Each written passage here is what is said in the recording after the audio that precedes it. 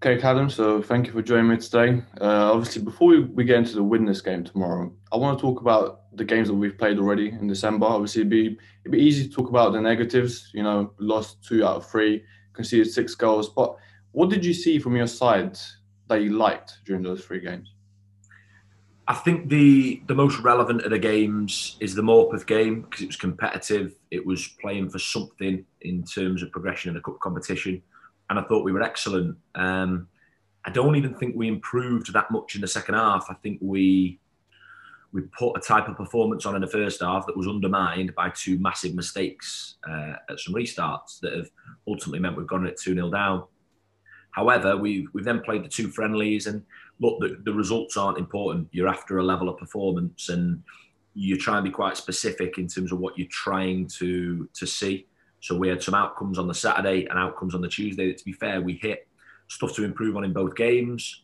The trend of going behind in all three games is something that's followed us around since the start of the season. I'm not naive enough to recognise that, and that's something that we as a group have got to sort of turn around. However, I was really pleased with the levels. The physical outcomes were the primary objectives over the course of the two friendlies, Saturday, Tuesday. And we feel like we're in a really good place now going into Saturday. And onto the game tomorrow. Obviously, Widnes come in 16th in the table, just above relegation places, while you're aiming for the playoffs. Do you see yourselves as a clear-cut favourites? And would you be how disappointed would you be if you didn't win tomorrow? No, we're never favourites for anything. We haven't been favourites all season. Um, Look, league tables are irrelevant, especially in the context of this season where some teams will have played 20 games and others will have played three. I think you've seen that across the non-league pyramid. So we won't get too wrapped up in that. What it is an opportunity to get 3 points. Form tables are relevant because it's been so long since there's been a league fixture. League tables are irrelevant. It's going to be a really good test for both sides, and we just got to make sure we come out of the other side with the 3 points that we want. Our focus is that it's the first of our next block of 6 games that will take us through to the 16th of January. A busy Christmas schedule where we will have a points target that we want to hit. And ultimately, we want to make sure that we're still on for that points target after Saturday's game. And for you, who stands out as the key player for Widnes? Who should we be looking out for tomorrow?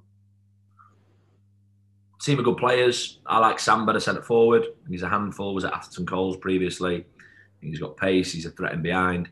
But look, I'd rather talk about our players. I wonder if you ask them, who are they worrying about playing against for us? Is it Ryan Brook? Is it Craig Linfield? Which of our forwards that's been in free scoring form are they concerned about? Is it Tom McCready in centre midfield? Is it Jack Welsh, who was absolutely outstanding? And Louis Hayes, that I thought was the best player on the pitch on Tuesday night against Morpeth. Two teams that will know a lot about each other in the same area. It just makes for a cracking contest and an opportunity for the 3 points. Well, then for you, who's the key player for you tomorrow? um, Ask me at 5 o'clock tomorrow, and I'll be able to give the answer.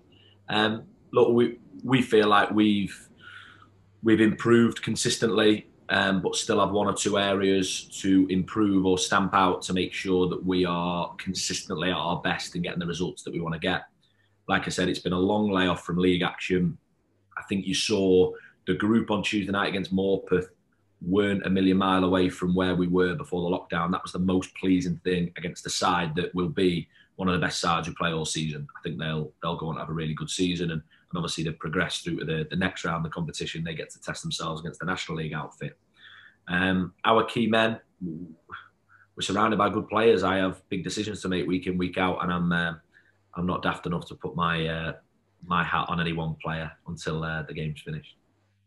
And finally, obviously, you guys haven't kept a clean sheet since September, but obviously you've been very successful in that time period. So is it a case of more of a want than a need tomorrow?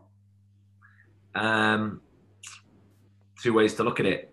If we keep a clean sheet against Pontefract on the opening day of the season, we have 2 more points than the one we picked up that day.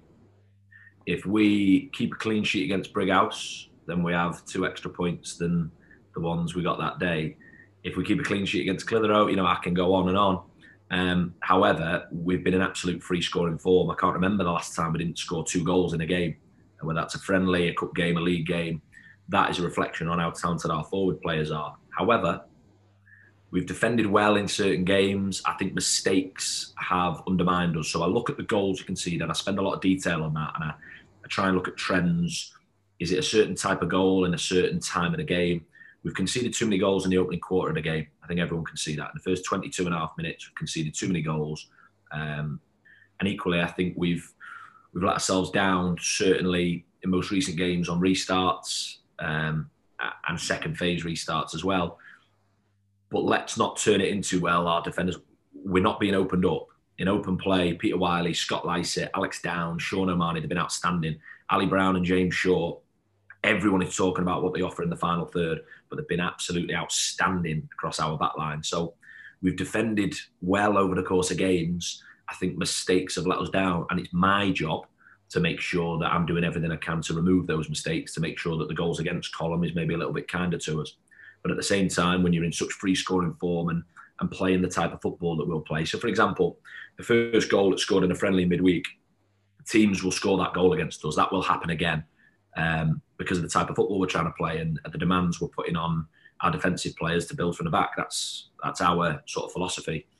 What's important is that we don't become a team that are never going to keep a clean sheet because of the way we're playing. And that's my job to make sure that that's not the case. Well, I think that's the perfect place to leave it. Thank you very much, Calum, for joining me. Pleasure. I look forward to seeing you on Saturday.